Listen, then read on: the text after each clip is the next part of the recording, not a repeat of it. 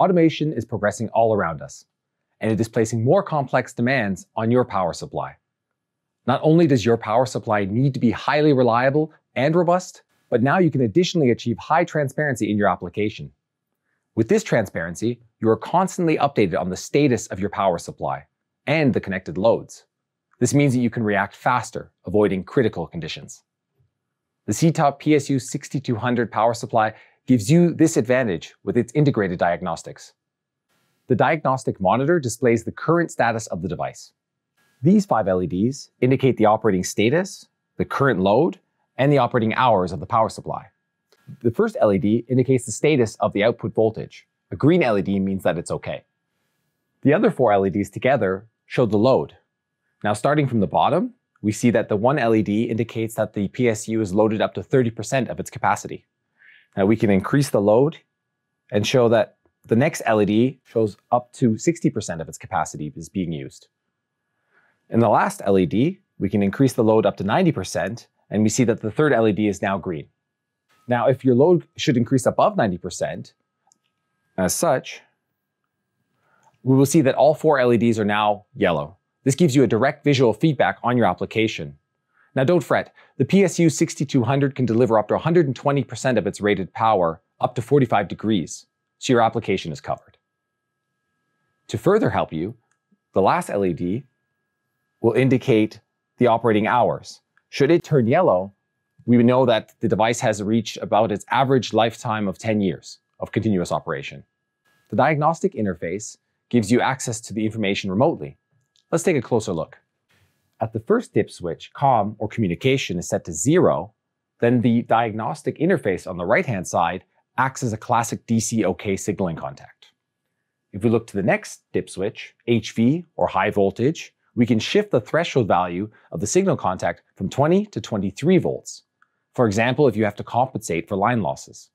The third dip switch, PO or parallel operation, ensures that the loading of the 2 PSU6200 power supplies is even while in parallel operation. But now if you want to increase the information from the PSU6200, let's set the first dip switch to 1.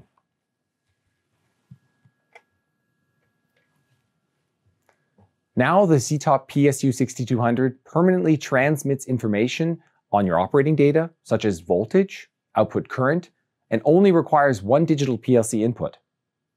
This coded signal is deciphered by a function block on the PLC.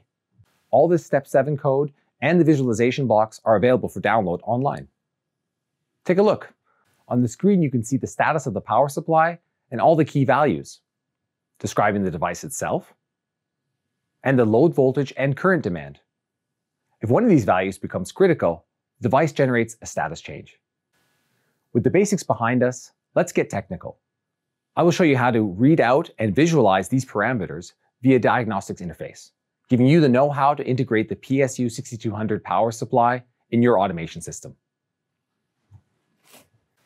The function and image blocks for the SITOP PSU6200 power supply can be downloaded free of charge from the Siemens Industry Online support.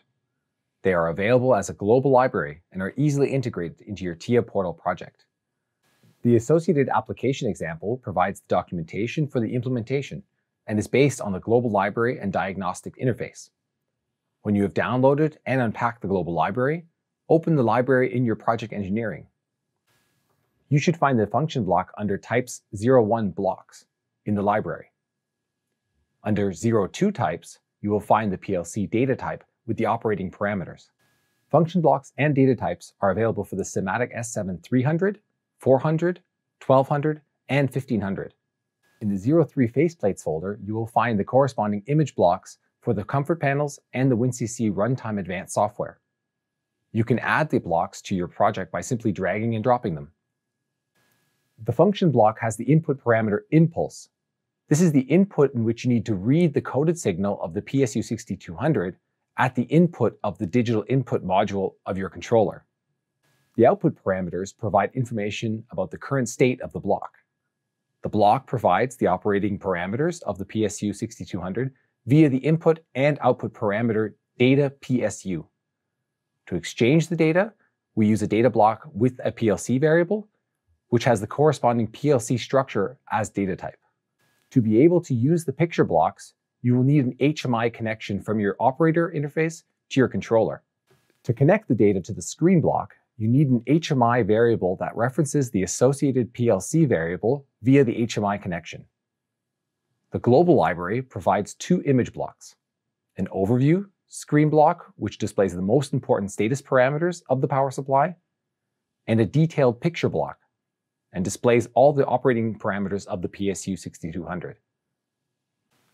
The data structure is connected via the interface of a screen block. The design of the block is determined, and the displayed trend curves for the voltage and currents are configured. The overview screen module offers the possibility to execute various events when touched. For example, a screen change to the detail screen module. Let's look at the detail screen module more closely. You can see that it consists of a header area, the status area, the navigation area, and the information area. Here in the heading area is the device name. In the status area, you will find a colored display of the current device status. The navigation area offers the choice between status information, output parameters, general operating parameters, and curve displays for the current and voltage value. As you can see, you can save hardware and engineering time with just one digital input and the appropriate components. Thus, you will always have an overview of the status of your power supply, so you can react in time to critical conditions. Siemens, ingenuity for life.